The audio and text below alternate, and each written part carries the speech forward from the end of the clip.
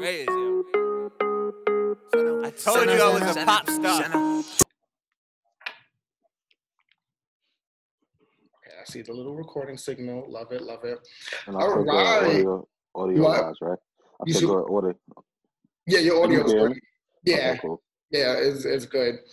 All right, well, here we are. So this is the first segment. This is who's doing these things. So first I want to ask, who are you? And who are you? I didn't know that's how we gonna dive like right into it, but you say you try something new. I'm like, huh? Let's see. My government name is Rell. Hey, Rell. But I go by the nickname in this little creative industry and by my close family and friends, Rell. Yeah. And or as Annalise says, Relly Rells. Yeah, actually, it's funny. My aunts use that actually. Really well. Really? Yeah.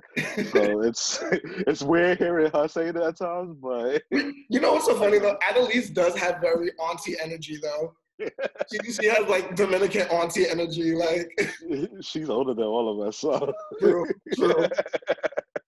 But nah, yeah, that's what I go by. I'm you ask what I do, creative in a sense. I work on podcasts. I'm actually into the video editing atmosphere. Yes. That's really about it. I have a 9 to 5 working in school, so I'm actually still at work now. Yes, go on. I'm making time. I'm making time for this. Yes. But yeah, that's all I do. And can you recall? I want to know, like how do we connect, like our connection to one another? And I'm trying to remember. I mean, it was definitely like way back in the day being like, what was it, 2015, 16? 16. 2016. So we actually connected because back when I had another podcast called The Cure, right, with a mutual friend of ours. When I guess everybody was in the growing phase because you had the bodega. Yes. And we actually had the girls, we come from Queens, on the podcast. Yes. And back then, that's when again I was like interested in like in podcasting and trying to figure out like how to like grow the podcast and like how to meet other podcasters and stuff. But when I was like Googling stuff like that, it was more so like trying to figure out what other New York podcasters out there. So when the girls had Jaw on their show, we was like, oh, these people seem dope when we listened to their episode. But that's how we kind of got connected. And it took like months in the making because it was like schedules just didn't match up. So we were supposed to got together like since like early March, April. We didn't really get together until like September. Yeah. So it was like that. And and ever since then, y'all came by the studio. We came by y'all studio. And ever since then, it's been like a growing friendship. Yeah, and we did that in one weekend, right? Back to back. Y'all came that Saturday, and we came to y'all's that Sunday. Yeah, wow. That's crazy. And it's been history ever since. Look at us now, 2020, quarantine. Yeah, quarantine. Trying to figure out how this podcast is going to work for everybody. That is like, Jesus Christ. Love that. So, speaking of quarantine, I want to know, how are you feeling and handling things during all of this? It's a roller coaster. One day I'm like, cool, in quarantine. I still have work to do. And the next is like, okay, I'm tired of living this Groundhog Day movie over and over again because I have the same routine like practically every day, Monday through Sunday. Right. Just waking up, taking a shower, to the point like now I'm like, fuck it, I ain't seeing nobody. I take a shower almost every other day. I'm playing all this. I was gonna say good for you because I know a lot of people done gave up. They like, I'm like, who am I seeing? Right. At this point, like it's just me, my father, my brothers. he's in the healthcare, so he has to like still go out sometimes. Okay. Um, but just me and my father in the house, and I'm like, who am I impressing? So it's like the same routine every single day. Me waking up, like I said, choose to jump in the shower or not. Then Right. like at 8 o'clock, I had to like log onto my computer just to try to catch up on emails from because I told you I work in a school from faculty to like students. So that's like from 14-year-olds to almost like 80, 90-year-olds. Like Damn. so so it's just like me. And then like it's like some days is like, oh, like it's very busy for us. The other days it's like today I only had like one big thing I had to do. And I had like a crazy headache, a raging headache. So like right before we was recording this, I was like, I'm just gonna leave my computer like just connected and act like I'm online. And I'm just gonna take a quick nap Yeah. because I couldn't really focus once I was finished with my project. And that's what I did. But like I said, other days it's just like it's roller coasters, up and down. And I'm slowly after work is done at the end of each day. Like I said, I'm an editor for other podcasts, so I'm doing that as well when we had downtimes. So it's like that's my daily routine almost every day. It's like try to be done editing like around 5, 6 o'clock, and Okay. then at night, just again catch up on like stuff I missed throughout the day, catch up on Black Twitter, um, Hello. and try to like squeeze in like video game time sometimes, Okay. checking with my cousins and whatnot. But I'm slowly losing it Mm. in the sense of um in the sense of like I'm getting bored and I'm getting like anxious of like like just being home. Like I want to see my friends. I want to go out. I don't like the restriction that I have of not being able to like go outside. Yeah. No, I completely feel that, and that's very real. But it also sounds like though, like thank God, like you've still been like going to work, and you also have a very large creative outlet. So I mean, we've been in quarantine for what, like maybe 2 months and some change. So you've had things to occupy your time throughout this whole thing, and it's See, that's the thing. I slightly longer because before they said, hey, um everybody like on quarantine, I was there for almost like a week before right. because my school's like, nah, at this. We're not risking our faculty and the students Yeah. to keep on like coming to school. And before it got like crazy, I think it was like the 13th or something like that. That's when they started like saying, hey, quarantine. So I've been home since like technically like almost the 9th of March. Sheesh. Yeah, that's a long time. And you don't, and I mean, like, do you go on like any type of like store runs? Like, do you go outside for like a walk? Like, do you? Ever since I feel bad, but ever since I discovered Instacart like a month before the quarantine and all this started, I honestly been like just praising them and like using them because I haven't. The last time I actually been on the store run was the first week of quarantine when actually that weekend me and you, Addie, and Yeah, Monet Monet. was hanging out. I was like, oh, I never noticed Wegmans over here, Yeah, and then like I was like, oh, they so fun funny fact. Um, that day, you know how it was. The shelves was packed. We went in there. yeah. So let's say that was that Sunday. That Tuesday morning when I went with my father, half empty. Like you, like I was like, the fuck? It was just They packing here the cleared other day. out. They got nervous. So it was like half empty. But yeah, that's the last time I was actually out at a supermarket. My father still trying to be like the Titanic captain and like go down with the Mm, ship, and he still goes out from time to time.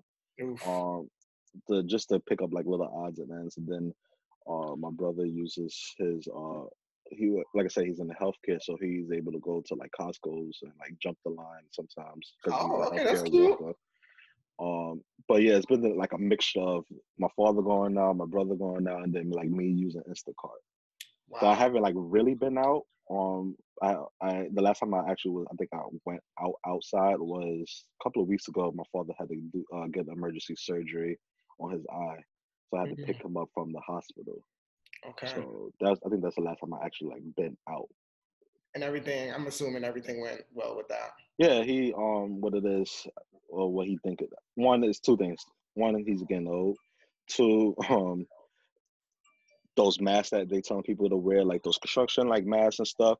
He think like it kind of messed with him when it snapped back in his eye because like it had the elastic part. Yeah. So it like snapped back in his eye, like he couldn't see for he kept his mouth shut about it for like almost 2 weeks. But by then, the last what caused the emergency surgery was he couldn't see out his eye no more. Oof.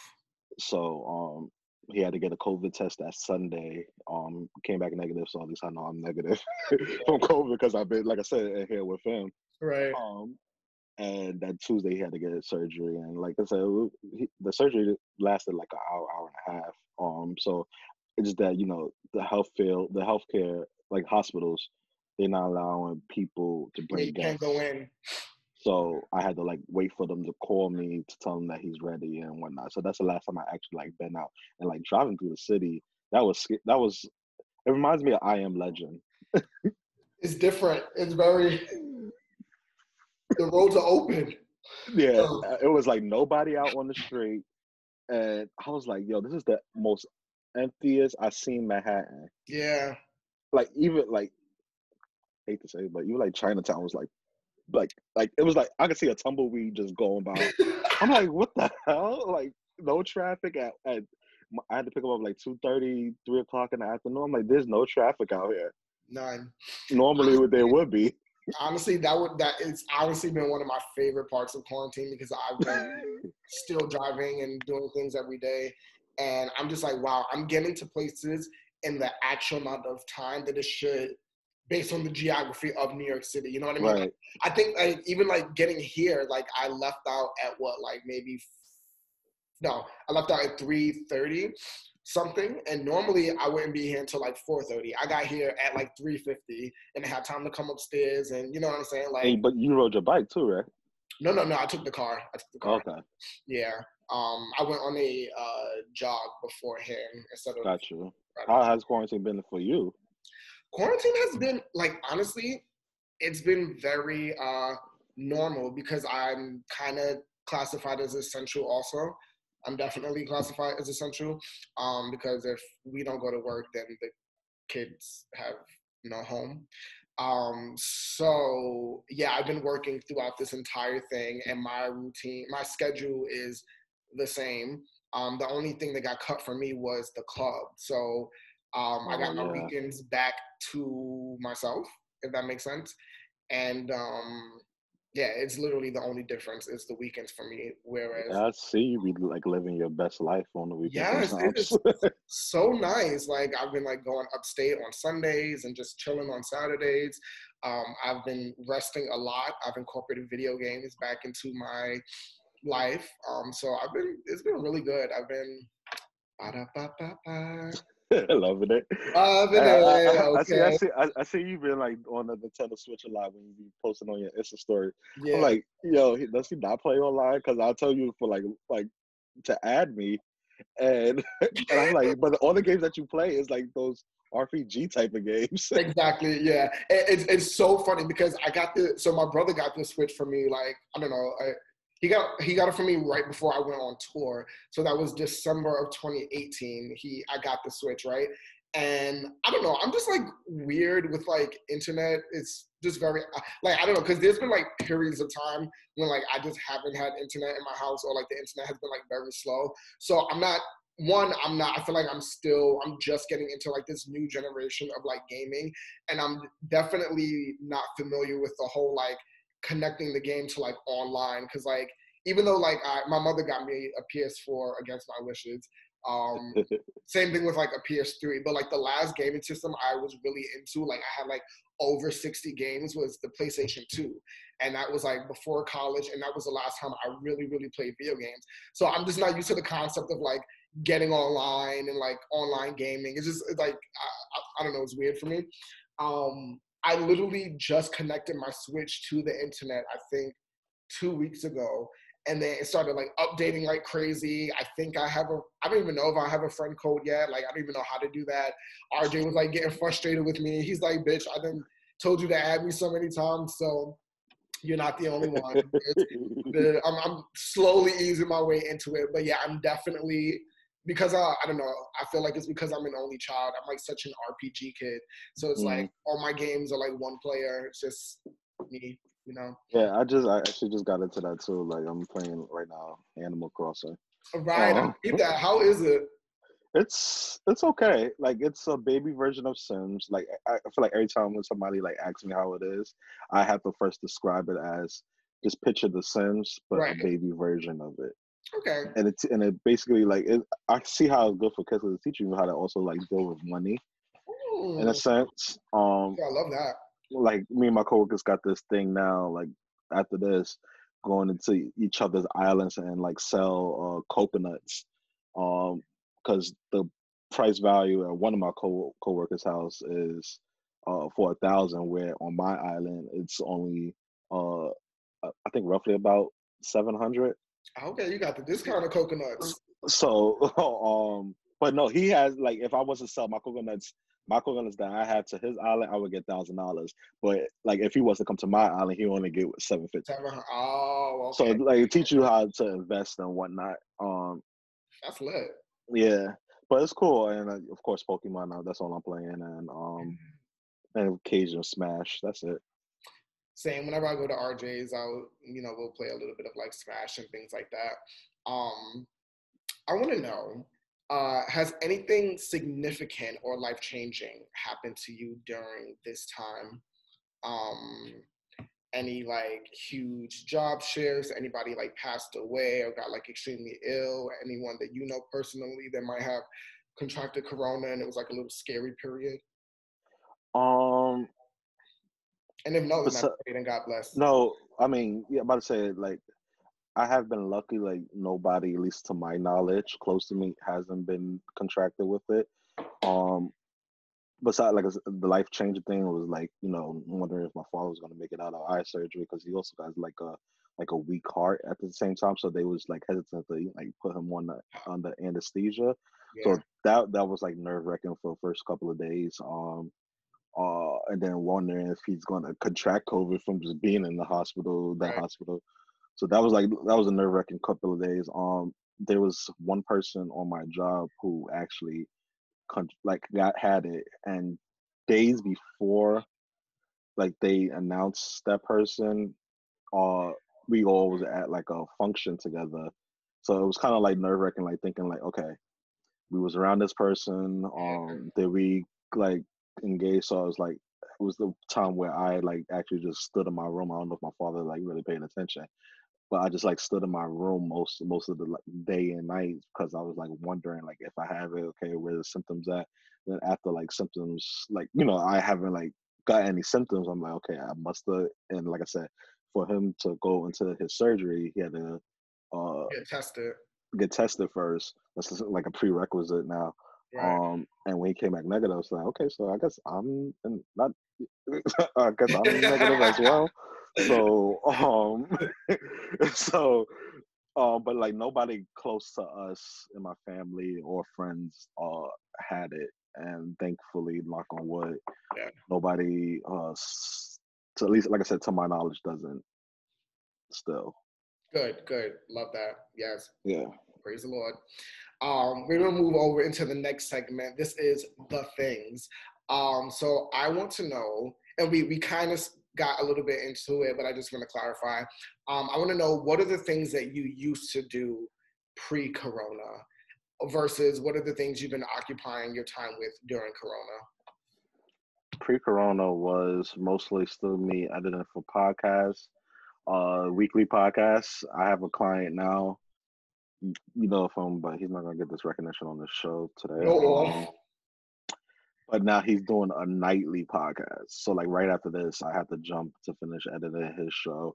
Wow. Um, uh, but pre-corona, it was just mostly doing a weekly podcast. I had 2 3 clients. I have to I had monitored my student led podcast. So Right. it's like making sure they're not saying nothing crazy to like tarnish the name. Um, I was in the beginning of the year. I was taking classes, Adobe classes. Only went to like two though, um, for like learning video. So Adobe Premiere. Um, I think they're but offering like 3 months for free now. yeah, well, they offering the software. I was taking classes to like learn how to actually like edit stuff Use and it. whatnot. Yeah. Um, but when this whole Corona thing, they actually just refunded my money. When this whole Corona thing happened, it was me doing that. But now I told you this, like even when we linked up that weekend, I was trying to get heavy into the vlogs, Yeah. and I was like walking around with the camera and whatnot. So I've been like doing that in a sense, like trying to look at old footage. What can I like use from like my YouTube channel? Right. And I only released two videos on my YouTube channel because like all the other footage is like just fooling around like between Just B-roll. y'all and like stuff like I also not trying to incriminate anybody. So um and that's like this is all during Corona. Like I'm learning how to like use iMovie a lot now and still use Premiere from time to time, but I'm learning to use them a lot. And yeah, and that's it really. Just trying to figure out how can I vlog more. I think me and my friends is gonna start like seeing each other in person soon. We've Good. been like planning it because it's like, yo, if either of us had it, we we we passed the 2 week mark. So Right. the only thing I guess we have to worry about, for which I may try to see if I could do this week, is to see if we had the antibodies, like if we had it and we just didn't have no symptoms. So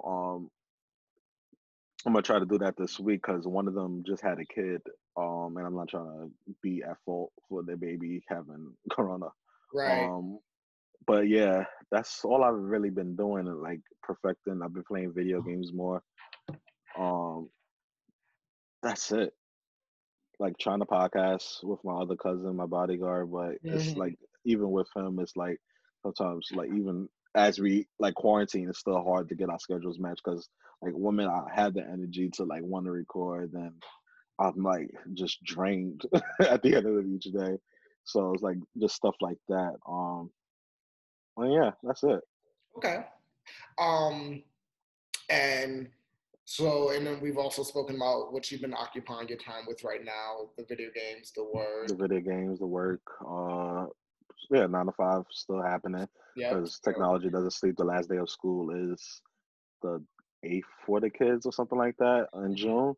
So this is the seniors last week, so that's one grade I don't have to worry about. So Right. um but yeah, it's just like stuff like that, and like I said, editing for my clients. So, I want to ask, what would you say your main thing in life is? And can you tell or like teach us like a little bit about it? My main thing in life is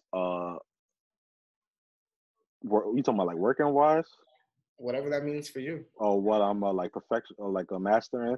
I feel like I'm a master in Or or just whatever, either what you're a master in or most passionate about.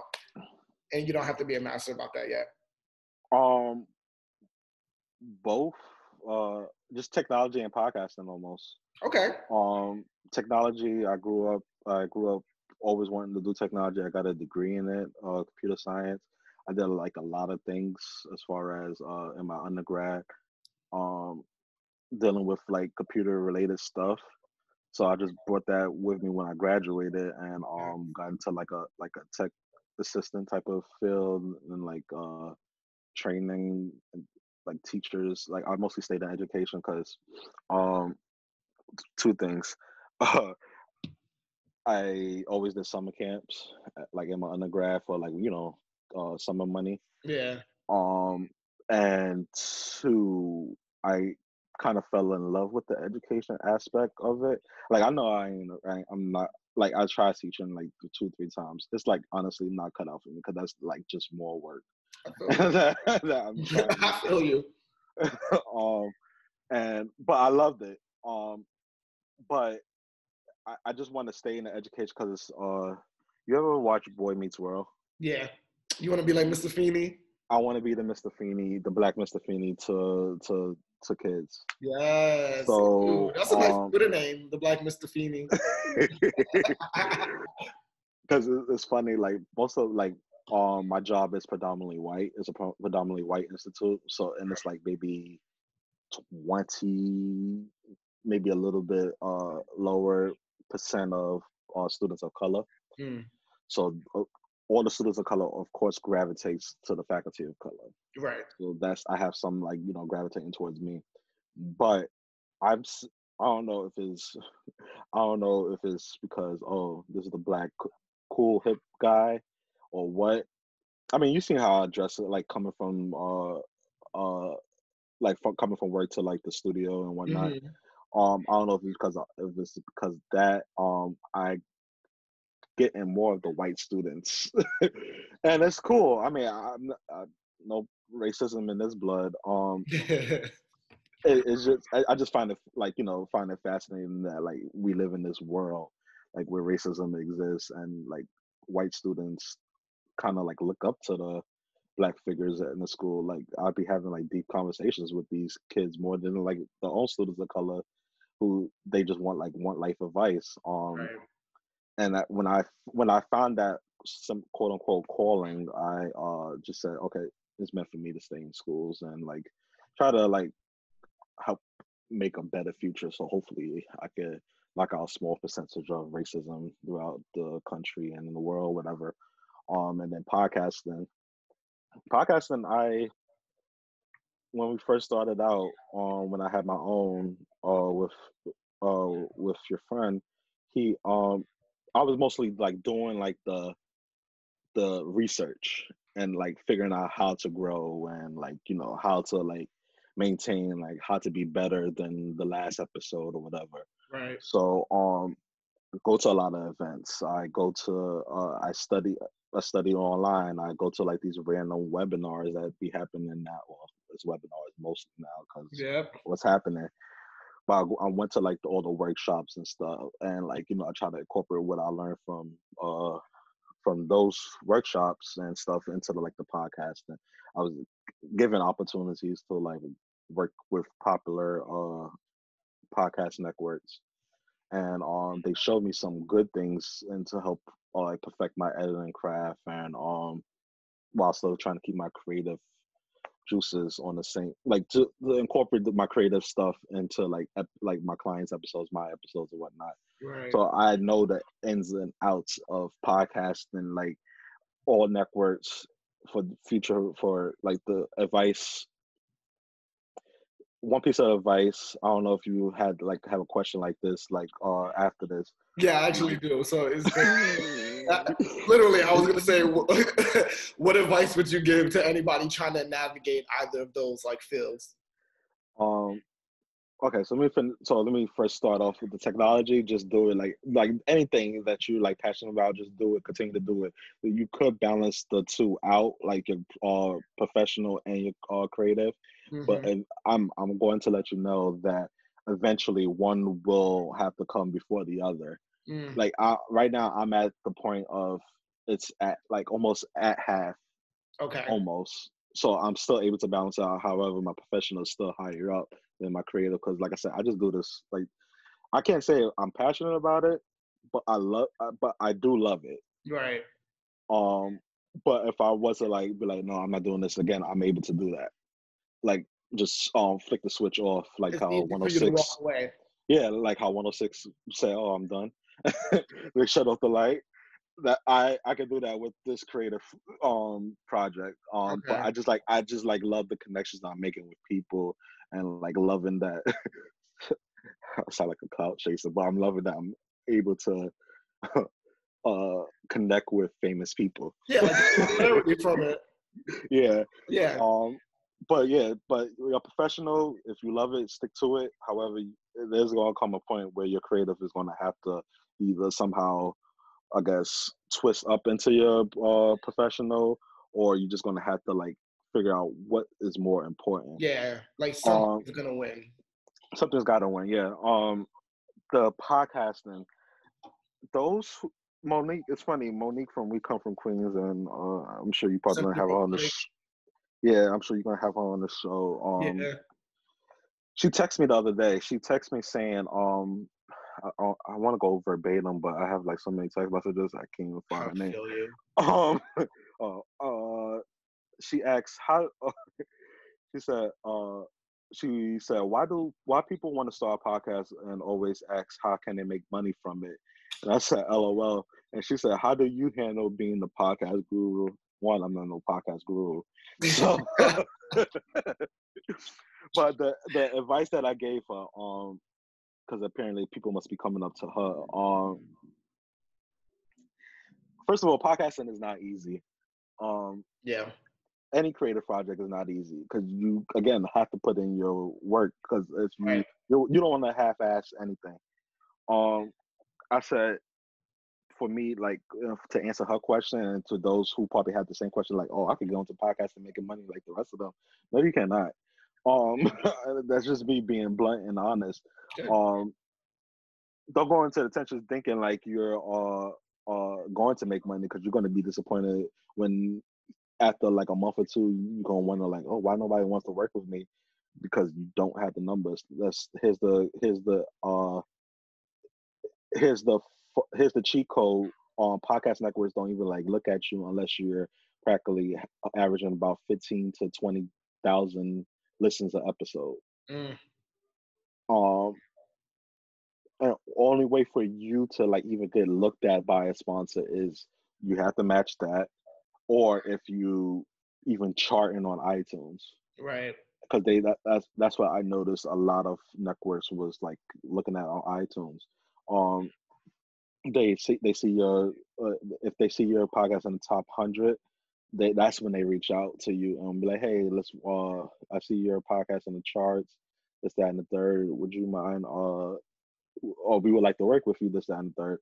Um, but if you don't have those numbers, nobody's gonna really check you. And I Right. mean that's just me being honest. Like Good. I don't, even with my current podcast, like before I left the Cure, the Lounge, whatever the case may be, we was only averaging like roughly anywhere between like nine to nine to about anywhere between like I'm gonna say 1,000 until about 1,500. Mm-hmm. Um, and we that was always been the Cure's numbers, even into the Lounge, and it was hard to like have these um sponsors like even consider us. They weren't based off of most of like my following on like social media also, and like what kind of pull like we have on social media. So that's another thing to like always consider. Tell them about your following. Right. Again, they won't entertain you with 1,000 followers. They won't. They can't. They will only entertain you, like I said, 10 to 15K and up. But even with that, sometimes they chuckle because it's like, okay, do you have the engagement? Do you have the outreach? Like, how is people responding to your tweets? This, that, and the third. Yeah. If you don't, another thing is if you don't have a niche or niche, whatever how they say it, again, what's why would they want to work with you? Yep. Like, It just makes it harder to like build an audience when you don't right, niche. Yeah. right. So don't go into thinking like you're going to make money from it because it's like easy to do. Without case you're not going to make money. Like you know, we've been grinding since I think the same time, like 2015, 2016. Mm-hmm. Been grinding since, and I've been like trying to like help everybody win. But these sponsors also they know the system. Right. They know how many listeners you're pulling in even before you do. Hello. They have the accurate number. Yeah, they have those So analytics. um it's hard. It's hard. So you would say that you have to love it if you're gonna get into You have this. to love it. Don't do it because you think, oh, I'm gonna make money from it. You Just have to love it.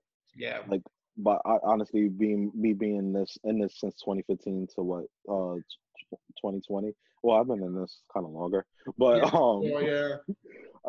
I've been technically podcasting since 2011, 2010, 2011. Yep. But don't go into like thinking like you could be like everybody else. Don't copy anybody else craft. But that was our mistake as well too. And when we first started, we were trying to go based off like the Read and Brilliant Idiots. And it's eventually we kind of found our own lane. That's what grew our listenership even more when we kind of found our own lane. But yeah, don't go into like try to like copy anybody else's craft. You overall had to love it and had to find your own niche, whatever. Okay. Thank you for that. We're going to get into the last segment. This is after the thing. So I want to know, how do you plan on moving forward? And is there a thing that you discovered during Corona that you like to continue doing after Corona? Yeah, this video editing is fun. I don't know. Going back to like the like outreach, I didn't think people actually like follow what I do on like Twitter and Instagram. But this Corona thing, like I said, it got me like editing videos, and I uploaded 2 videos onto YouTube, and both videos have around 1,000 views. Yes. But again, that's me like doing back work and as well, like promoting it on like vlogs on these blogs site, commenting on other like I said, like technically my day starts at 8 o'clock in the morning till roughly about 10, 11 o'clock at night. But my job is 8 to 4. Then my podcasting is from like 1 to I always try to be done by 5:30. But like right now, my client had to jump on a point interview for his podcast, so he stopped recording his main segment. So I know right after this I have to jump back into it. But my podcasting like work starts from like 1 to 5ish. And then like I said, I decide if I want the time to like do any other activities as far as like video editing, as far as like promoting or whatever the case may be. That's a lot of back end work. Right. I definitely, once Corona is done, I'm definitely going to go into it more heavy. I'm actually like looking for a camera to like have better quality videos. Like iPhones are great and all, but I want the shotgun mic on it. I want a real proper camera. Yeah. Like for the vlogging and whatnot. So I think that's what's one thing I'm going to stick with. And I'm realizing how much I miss video games. I miss video games. So I think I'm gonna try to like put more of that into my life again. Good. I slowly like just drifted away. Like right now during Corona, I want to say out the week, I'll probably pop on a video game for like 5 to 6 days out the week now. Yes, same. So same. yeah, it's more like that. So it's a different. And I think it's important, especially for like people like us that are so used to just like grinding and hustling and working nonstop and like not really treating ourselves, you know. I think it's important to have those outlets that provide just like a break, you know, like we're not doing any type of work or any type, it's just like a break, you know, and then get back to it. Yeah. Wow, that is all that I have, Rell. So I was your first guest on your first podcast friend. Yes. Well, besides RJ. Besides RJ, RJ's not a podcast. No offense, RJ. Sorry. Go off. Hello. You retired. He did. But definitely in this new format, you are the first. I mean, hopefully we could like be in person soon, because like I do, like I said, I do miss everybody. Like I miss y'all, you and Addie. I miss my core friends. I miss all my creative friends technically. And like I said, I want this vlog to like I want to. That's what my vlog is about, is showcasing everything that I done in life. And like I'm about to be 30 years old, so like I tell you, like right now I got this headband on because my receding hairline. So I'm like, I use the headband as a distraction. Go on. But I'm about to be 30 years old. I wanna I want to be able to say I got every creative project that I wanted to do out the way by the time I'm 35. And then, and if it's still like bringing like money to my pocket, who knows? Maybe I'll still do it, or maybe I won't.